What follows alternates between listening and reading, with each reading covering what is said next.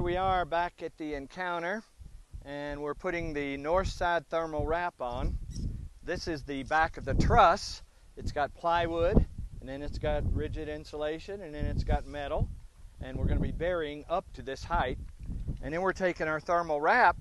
It's up, coming along here. Here's the top of the thermal wrap that's coming up from vertical below, and now we're laying two pieces out over that connect to this. So we've got an unbroken envelope of insulation around this building.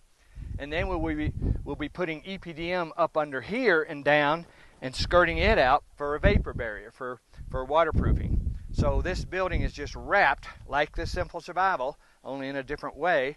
It's totally wrapped with insulation like the thermos bottle. The drawings are all good to show this on the app, earthship.com. Thank you.